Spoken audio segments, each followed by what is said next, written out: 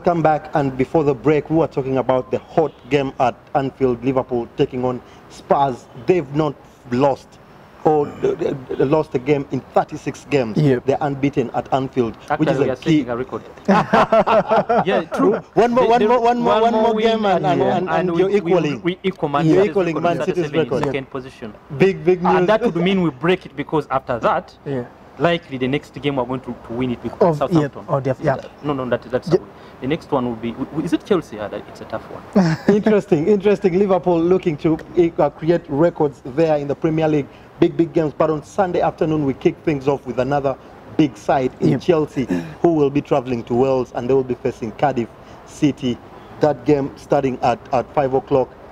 What are Cardiff's chances in this particular game? I think they are a candidate to go down, team. Yeah, they are a candidate to go down, but when you look at their points, Cardiff, they have about 28 points, and that on 18th, that's 2 points behind, I think, the 17th place. 5 points behind 13th place. Yeah, so I think there's still a lot to fight for Cardiff, and these are games they can look at and surprise a big boy, because this is now the period where you get kingmakers, and Cardiff is, if you watch them playing at home, they try to they're fighting, and we say they're fighting for Salah the late. So it's a game Chelsea might go for, and if they don't step up their game, anything can happen here, anything. Very interesting game, of course. We'll be coming into this one with the news that Higuain has retired from international football. He hasn't kicked the ball for Argentina since the World Cup.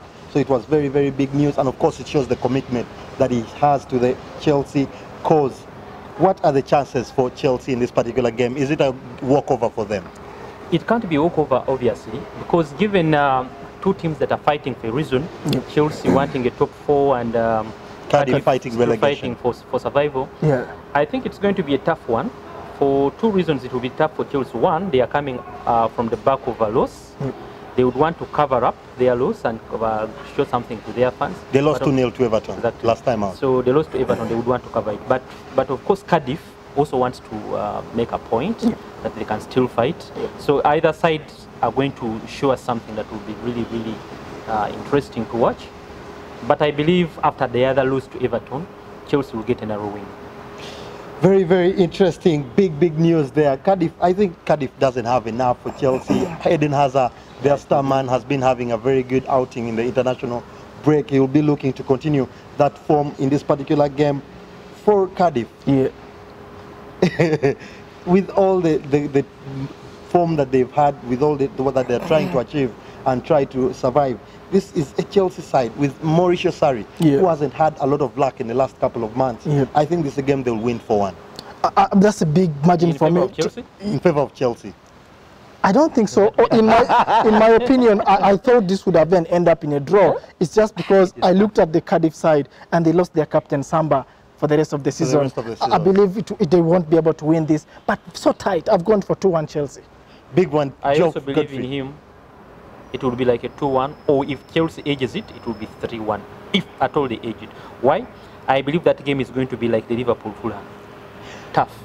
Very interesting there. You know that the relegation threatened sides always pull up their socks nearing the end of the season. 8 games to go for most of these sides. It will be very interesting to see how that pans out. But on Saturday, we kick things off with the first game of the weekend. Fulham will be taking on Manchester City. That one. This is a big one, especially for you Liverpool fans. Yes, when we are waiting for it being the first game. That game, I believe, after the internationals, with the squad that Man City has, yes, Fulham will try to fight back, but I see no way out for them. I believe Man City is going to win this one. I as a Liverpool fan, I want Man City to lose points, but I don't think they're going to lose any point in this especially game. Against a side that's leaked in the most goals in the league. After all the goals they have leaked and the scoring rate of Man City and the break that has lifted pressure from the players, I believe Man City will smash them. What's your prediction before we go to team's comments? It will be either a 3-1 or a 4-1. Big prediction there. Team, what are Fulham's chances? They are currently 19th. 17 points from 31 games. They've played a game more than most of the teams around them. For Fulham, without a coach now, only a caretaker in Scott Parker, who always praises the spirit that this team is showing. Do they have a chance? 11 points behind Cardiff. No, there is no chance. I think the two candidates are now known who are going down. That's Huddersfield and unfortunately Fulham is going down too, Tony. But you've said Scott Parker. He's brought a smile in the face of these guys, but he's not changed the results. They have now lost, I think, 7 in a row after their last, I think, draw there. So it's a game I still see nothing. Unlike the Liverpool team where they almost came back to the game and lost 2-1. Man City is ruthless. The keeper's mistake. Yeah, Man City is ruthless. They can score 4 in the first half, and I don't see Man City giving Fulham a chance like Liverpool did. And especially with them chasing Liverpool. Yeah, it's worrying times. Just like we've said, Liverpool is waiting for Man City to sleep. So is Man City, and I think this is one of the games they have to tick and say we have 3 points in the bag. Very interesting. They'll be coming into this one with most of their players having positive international run-outs there. We saw Leroy Sané coming back into the German fold and getting some goals. Raheem Sterling, a contender for me for PFA Player of the Year and Young Player of the Year. It's very interesting getting 2 goals for England in that break. It will be very, very interesting. We know that they still don't have Kevin De Bruyne and Fernandinho through injury, but they have the squad to cope with such games. They've been doing light training, light training, but this is a game that's coming too early for them. And of course, with Sergio Aguero, who has rested in the break, I think it's going to be a big problem for Fulham. I've gone for 3-1 City. I went for 3-1 City. Very interesting there. And of course, after that game on Saturday evening, we'll be having Manchester United, a team that's also chasing top 4 football. They'll be taking on Watford. Yeah, Tony, they'll be taking on Watford, and I think this is another beginning for Ole Gunnar Solskjær. He has been a Man U coach as a caretaker. Now this is where the business starts. This is a new era. Exactly. The honeymoon is over. It's over, and I think he must start making results now. In that, what he does now will determine how his season was, because he needs to get into the top 4. I believe with the way his form was, he should have been in the top 4 by now, but results went against him. His club is ahead if you're to use the time that he's been around. Yeah, his club is ahead, but the last 2 games Man U has played, they've lost both Wolves and Arsenal, so questions are hanging in the air, and this is a game where Ole Gunnar Solskjær must put those doubts on hold, and I believe with his team had knocks here, Shaw, Rashford, Lingard, but they've been training, and I believe he'll play a strong side. But it's a hard one against Watford. We know Watford and Wolves are the 2 teams above the top 6, so they have something to be on the table. It's just that it will be at Old Trafford, so I think Man U might edge it. Watford hasn't had a lot of success against Manchester United in the last couple of outings, last couple of seasons even. So it will be interesting to see what Javi Garcia has up his sleeve. He has had some good form in the recent past. Troy Deeney has been having some positive games there. Do they stand a chance against a Solskjær-inspired Manchester United? Yes, I think they will challenge, but at the end of it, Man U will get the victory. But it's going to be a very hard fight. One, given the way Man U players have travelled for internationals and they're tired, Watford is a team that makes you run around the pitch with those strong men up front, especially. And in the midfield. So given Man U's creativity rotates mostly around the midfield, Pogba, these guys, the decories, they are going to give Pogba a hard time. The creativity of Man U will slightly go down. But I believe Man U will fight and get the winning goal. But the victory will be slight. Solskjær taking that post as at the helm of Manchester United for 3 years. We've been told, of course, as the new Manchester United boss, he'll be looking to start off that era with a win. He's had positive results in the first 19 games that he played, 14 games there. So it was very, very interesting. I think they can get this win, and I've gone for 2-0 for Manchester United. I think they'll win this 3-1. I just believe they can. Watford can score. Big news there. You're going for 3-1 as well. They will score, but I believe it can. I believe it. Man U doesn't score so many goals late. I think it will first score 2, and then Watford will pull back 1, and the game will end 1. Very interesting. This is the weekend that gentlemen are saying we'll have a lot of goals, so you can't move anywhere. You just have to get glued to your TV sets there. And on Monday night, we wrap things up with another top 4 contender in Arsenal. They'll be taking on Newcastle, a team that struggles on Monday nights. What are Arsenal's chances, especially with the run that they have at the end of this season, to finish in the top 4, starting with Godfrey? What happened in the first game between Newcastle and Arsenal? In the first game, I believe Arsenal won that game. But it was a tough one. It was very tough. So Arsenal had to win that. I believe even this time round, as Newcastle is going to put up a fight. As usual, it's a fight tag with Benitez. They will fight Arsenal. But if Arsenal replicates the performance they had in the last like 2 games before going for international, they will have a chance to edge Newcastle, because Newcastle's problems usually come in the second half. They can play and pack the bus and all that, but when their players run out of energy, then the opponent teams usually get them. So if maybe Unai leaves out one striker up to around 60 minutes and then makes some proper subs, he will get them in the second half. Very interesting. Arsenal haven't had a lot of people traveling for the international break, so most of their side will be fresh. They had a warm weather training in Dubai in the midweek that we saw there. Lacazette and Aubameyang will definitely be available for selection in this particular game.